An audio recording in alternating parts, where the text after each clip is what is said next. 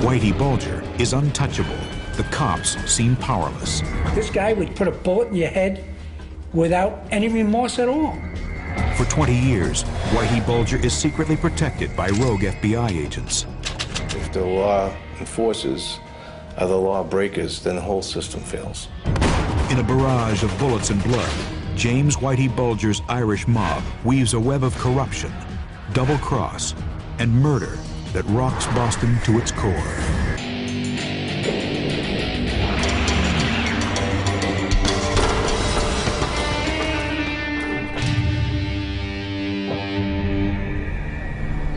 Boston, Massachusetts, May 11, 1982. Early evening. In a waterfront bar, Brian Halloran, a small-time hood, is having dinner with an associate. Familiar with the city's Irish-American mobsters, he's being watched, but not by the cops. A young man named Kevin Weeks keeps Halloran under surveillance. I was in the lookout car.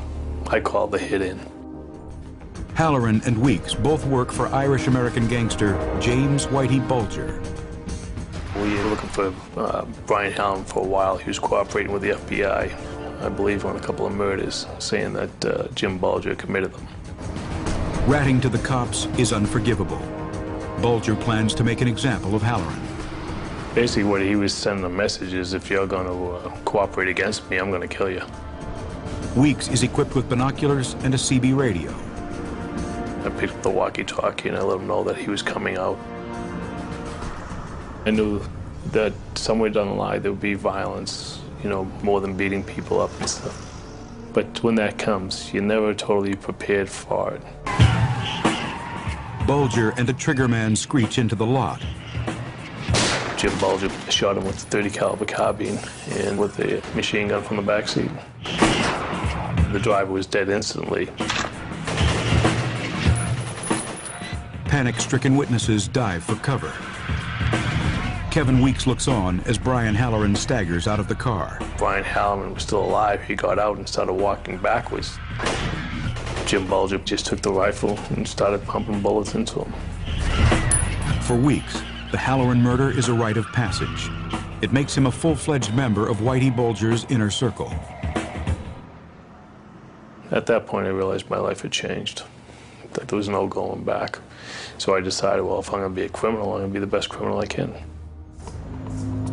In the 1980s, Boston is no stranger to gangland slaying.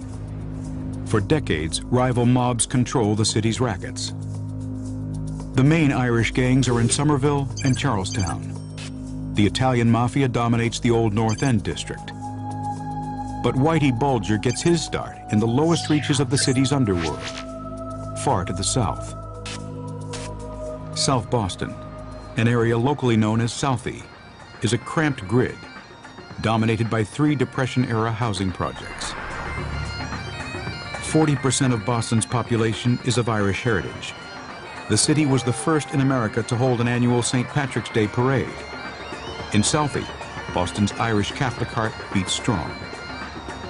South Boston was predominantly an Irish ghetto, and it was just a very insular area. Nobody ever went over into South Boston unless they were from South Boston. Southie is a poor neighborhood, but some managed to prosper. During the 1960s, Bulger's brother Billy is an ambitious local Democrat. By the 80s, he's the state Senate president with political links that reach as far as Washington, D.C. Yet Billy still lives in South Boston, staying close to his roots and close to his criminal brother. The Bulger brothers live in a world where people aspire to a simple code. Look after your own, stand up for yourself. Disputes are settled by the fist. Men are expected to fight. It wasn't a matter of the fact that you had to win every fight, but you did have to show up. In this tough environment, Whitey Bulger stands out as tougher than most. He served a 7-year stretch in Alcatraz for armed robbery. But he's a big fish in a small pond. During the 60s, the Southie area is barely on the radar of the mafia, and the main Irish gangs in Somerville and Charlestown. In the North End, the Mafia dominates the city's organized crime. From here, Mafia underboss Jerry Angiulo and his consigliere Larry Zanino take a cut from the scams run by other gangs.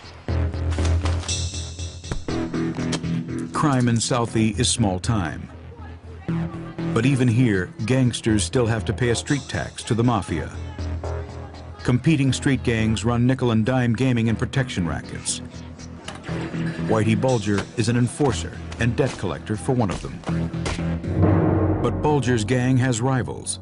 Seen here in a rare and battered old photograph, a cocky young group of robbers, among them, Pat Nee. We were thieves. We like to steal and we like to party. And we might make enough money on one score to last 2 or 3 months. But while we were out partying, we'd always be looking for the next one. Nee's gang operates in the South Boston docks, in what is now known as the Conley Terminal. One of their specialties is raiding parked trucks full of the daily catch. A lot of money in doing fish and crab meat. A lot of money in items that are sold every day. Goods that are consumed every day. That's what you would like to steal. One night in July 1969, Nee's men are celebrating a successful heist when a drunken brawl breaks out with some of Bulger's gang members.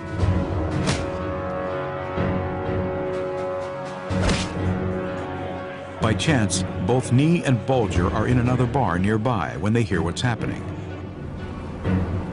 The two, soon to be rivals, share a ride to the fight. And when we pulled up, me and Whitey just kind of looked at each other. I said, well, it's the last time we'll be talking on this level. See you later. And he said, see you later. Then the shooting started. The war lasts from 1969 to 72. At first, it's Nee's gang who are on the receiving end, dodging Bulger's bullets in a deadly game of cat and mouse. But the war turns ugly when Nee's brother is murdered by a Bulger associate. When Peter got killed, I decided I could kill, and I started hunting. An ex-Marine with combat experience in Vietnam, Nee tracks his target with cold-blooded vengeance. One cold and wet night in November 1969, Nee finally confronts his brother's killer. I finally trapped him coming home. I creeped up the alleyway as he's parking. And then when he turned around, I said, well, it's your turn, you. And I opened up on him. Turns out I shot him over the heart, under the heart, blew out his right lung. I think I hit him twice in the stomach. I thought I hit him in the heart. And when he went down, I kicked his teeth out and I spit on him. Incredibly, Nee's target survives. But now Bulger knows that rival gangster Pat Nee is a dangerous opponent. As war is breaking out among Irish gangs in South Boston, to the north, another Irish gang war is ending. The Somerville district of Winter Hill plays host to Boston's biggest Irish mob. But this suburb is besieged by rival gangsters from neighboring Charlestown. At stake, lucrative bookmaking and extortion rackets. Howie Winter is the leader of the Winter Hill gang from during the late 1960s. Life wasn't worth much in those days, you know. I mean, most of us had a mindset that we were not going to survive too long, you know. By the early 1970s, the war has cost over 40 lives from both gangs. Myself and a couple other guys were all that was left, really, you know. Most everybody else was deceased. As one of the few survivors, Winter claims the leadership of all Boston Irish gangs. But he's short of manpower. In 1972, Whitey Bulger offers to step into the breach and join forces with Winter. But first, he asks Winter to help him make peace with his rival, Pat Nee. With Howie Winter as benefactor, Nee and Bulger sit down together for the first time in 2 years. We met, and we didn't shake hands. We sat down at the same table, and we started talking. We decided to end the hostilities between ourselves at that point. Bulger proposes that he and Nee team up and split South Boston's rackets between them. They would pay Howie Winter a share of their take, and he in turn would pay the mafia. In the name of peace, Nee goes along with the plan. We took everything over. We went around to all the bookies, all the loan sharks, and said, you now work for us. Local boxing gyms supply Whitey Bulger with young new recruits, expanding his operation. And his job is made unexpectedly easier when violence suddenly erupts on the streets of South Boston.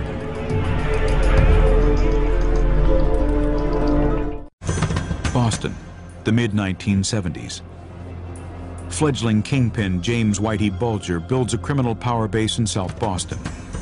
But then, a bombshell rocks the Southie community. In June 1974, a federal judge orders a forced integration of Boston's schools. Black and white children are bused to different neighborhoods. It's a noble experiment in equality of opportunity. But in Southie, busing ignites hostility. You do not give the right of any minority by sacrificing the right of a majority. It was a matter of fact that, you were born and brought up in South Boston. You had neighborhood schools that were 2-3 blocks away from you. I have to leave my school so they can come in. No, it's not happening. South Boston erupts in protest.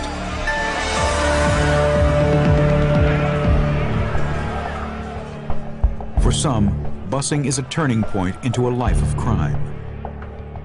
Kevin Weeks graduates from South Boston High just as busing begins. In September 1974, he takes a job as a security aide at his old school, but soon gets sucked into the violence. I was supposed to be breaking up the fights, but when there was a fight, I was right in the middle of it, helping my friends.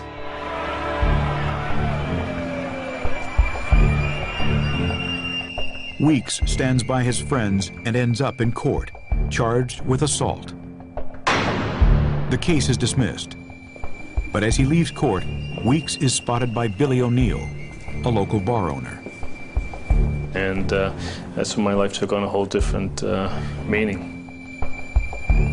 Kevin Weeks is soon working as a bouncer at O'Neill's bar, then called Triple O's. It's an establishment frequented by James Bulger. Jim Bulger took an interest in me because of all the fights I was having, and police would come in, and I always just held my own with them, kept my mouth shut, and took care of whatever business I had. During the mid-70s, Bulger begins using Weeks as extra muscle in his shakedowns. Together, they ruthlessly extort money from local bookmakers, all on behalf of Howie Winter, Boston's biggest Irish mobster. There was a bookmaker almost in every bar room in those days. And they'd book the horses during the daytime, and they'd take the numbers, and then at nighttime they'd take the dogs, One shakedown tactic is to create a problem, then offer a solution. Creating a problem is very easy to do. If someone owned a bar or something, you'd have people go in and smash up the bar. You go to people and afterwards and tell them, listen, so-and-so was trying to kill you. They offered us $100,000 to kill you. But if you want, you can pay us and they won't bother you anymore. And they always paid. So we would create the problem and solve the problem. And there really was no problem. The problem was us. Bulger and Weeks work at night and out of sight. Their victims are usually members of the criminal fraternity. By helping Bulger prey on local criminals, Weeks rapidly accumulates a sizable fortune. It's like a bucket. You put it out in the rain, and eventually all those little drops